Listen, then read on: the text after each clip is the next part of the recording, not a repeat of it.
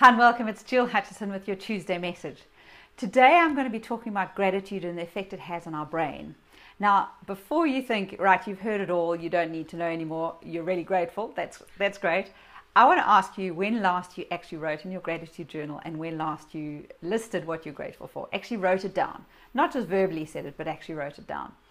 There's been a medical study that's been done at the American Psychological Association, and they have found that people who write 3 things down that they're grateful for every single day over 8 weeks actually have healthier hearts, they have healthier blood systems, they have a healthier body. Their vital signs actually improve. Now, this research was done with a study of people who were studying asymptomatic heart illness, and they actually found that they got better because of practicing gratitude. Isn't that amazing? I've been thinking of gratitude from a business perspective and from a personal perspective and from a happiness perspective, but now it's actually proven that it actually works for medical reasons as well. I know that the American Journal of Cardiology in 1995 found that there was a link between gratitude and heart variability. So there are over 40 studies that have actually been done on gratitude. Go and have a look at them for yourself. There is also a really good video by Dr. Sood called A Happier Brain. And he talks about how the pursuit of gratitude and compassion is actually a bigger contributor to making you happy than pursuing happiness itself.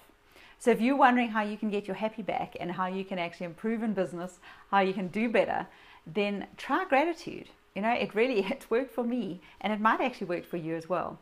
Gratitude makes you happier, it makes you healthier. It also makes people like us more. So if you're in business, people do business with those that they know, like, and trust. So if you want to get people to like you more, be more grateful for what they're doing, for what everybody else is doing. So I would be very amiss if I went on and I didn't thank you, my viewers.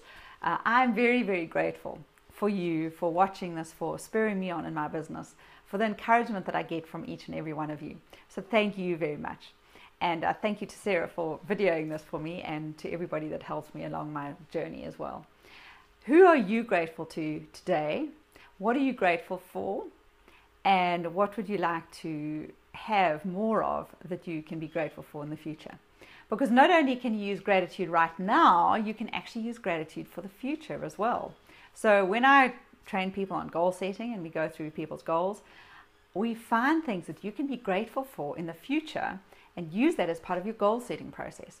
Because guess what? Gratitude also helps you achieve your goals quicker. So it's quite amazing actually, because I've always thought of gratitude as a bit of a soft, fluffy kind of thing. And when I've looked at business, it didn't seem that gratitude and business matched up. But over the last few years, since I've started on the really exercising the gratitude program and writing in my gratitude journal and seeing how difference it makes in other people's lives, I've realized that it's a vital component of business. So it doesn't matter what business you're in, it doesn't matter whether you're working for a company or for yourself. Gratitude is a key determinant in your success. I'll encourage you to carry on writing in your gratitude journal. Send me any questions if you have, I'd love to answer them. So you have a great week, and thank you for being you. I'm very grateful.